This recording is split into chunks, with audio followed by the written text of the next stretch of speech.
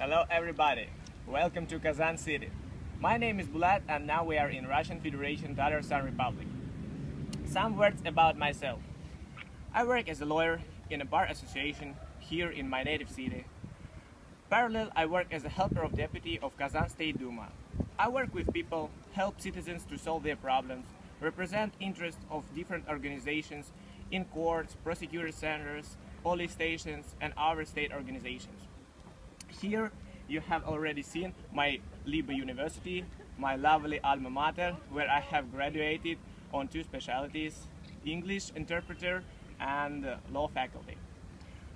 What about the purposes of joining the forum?